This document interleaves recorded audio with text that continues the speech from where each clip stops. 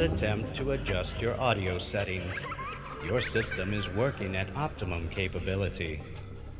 There is no need to look over your shoulder, just relax.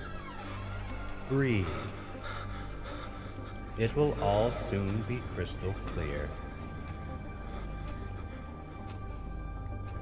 There we are.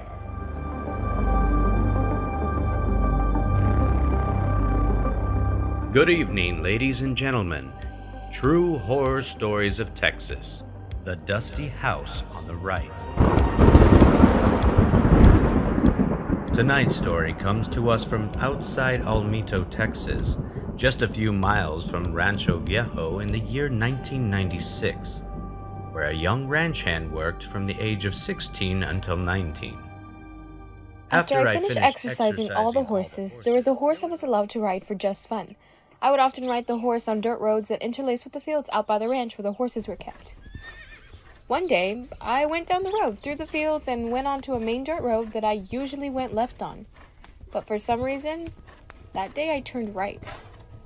My horse and I went down a way in about half an hour or so. We came upon some dusty houses just off the side of the road.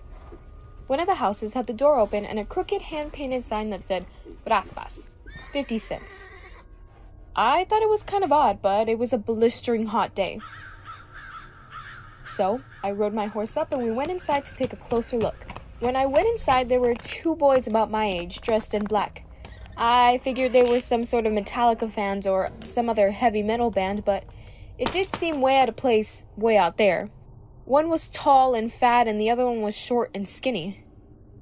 Both of them had jet black hair and white skin with brown eyes that were so light in color, they almost looked red. When I walked in, they looked at each other and just grinned. I should have walked out right then and there, but I told myself that I was just being silly. I walked up to the counter where they had some raspa flavoring jugs on a very dusty counter. I gave them the 50 cents for the raspa and waited while they made it. As one boy was scooping up the ice, he kept looking at the other one and they kept glancing at me, giggling, and then glancing at each other and giggling again. It was the creepiest thing ever, so I looked away from them and around the house. And that's when I noticed it was more of an old shop with an ancient Coca-Cola machine, an old register, shelves, and every single thing inside that store was covered in a thick layer of dust, as if nothing had been disturbed in decades. Even the window glass was so filled with dust, hardly any light came in. Your raspa is ready, said the younger one, and I must have jumped a foot in the air. I turned to him, and he was holding it out to me. Both of them were smiling really, really big, and both of their lips were super red if they had just been eating something red. I looked at my raspa, and it was untouched. I looked back at the skinny guy, and he had the pointiest teeth. By this time, the hair on the back of my neck was standing up, and I thought that either these guys were on drugs, or maybe they were crazy. But either way, I didn't need to be there. So with my heart at my throat, I beat my feet out the door. They followed me into the bright sunshine. I had put my horse's rein on a post that was next to the house. They just stood in front of the house, watching me and giggling at each other. My horse, a normally steady and easygoing quarter horse, was trembling. When I unhooked the reins, my horse pulled back hard, trying to get away. His eyes were rolling, he was starting to sweat, and he was mouthing his bit so much that his mouth started to lather. He wouldn't stay still as I tried to mount him. And normally, with that horse, you could mount him doing a running jump off the barn screaming, "Geronimo!" And he'd barely blink an eye. As he skittered away from me, the guy's giggles became louder. I finally mounted my horse, but he kept twisting and turning nervously, almost out of control. I still had the stupid raspa in my hand, and it was getting pretty sloshy by this time. The short, skinny guy took a step towards me and said, Your name is Cynthia, right? Right? I could feel my horse trembling under me, and while every nerve in my body was screaming, "Run!" the fact that he knew my name kept me there. Do I know you? They looked at each other and giggled more. Do we go to school together? They both giggled hysterically and looked at each other.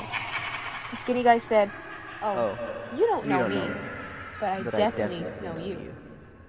And he reached up with his hand as if to touch my horse, and when he did that, my horse totally freaked out.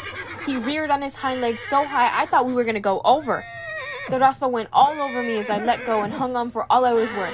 He screamed and pawed with both of his forelegs at the guy, his hooves inches away from his head, and the guy just laughed and laughed. Red ripped the reins from my hands and took off full blast back towards the barn, cutting clear across the field until somehow we made it back to the ranch.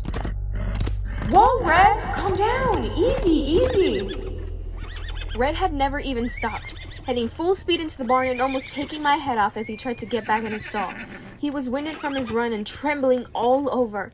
The ranch hand and her assistant came running to me to see if I was all right. As the assistant took Red to cool him off, I told her what happened. I showed her the raspa stains on my shirt and jeans, and I was sure there must have been some on the saddle too. I was so creeped out by it and so convinced at what I had seen that she insisted we mount 3 more horses and ride out there. We went onto the dirt road I always use, and you can see my horse's hoof prints clear as day. We followed them down to the right about half an hour or so, and sure enough, there were no houses there. No house to speak of, not a single one.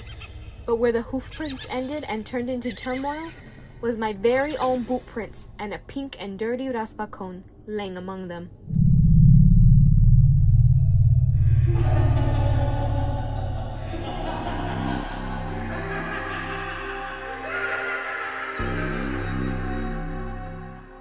Animals are said to have the ability to sense when something is wrong or when things are not as they seem. We should listen to our furry friends from time to time. They might just save you from losing your raspa.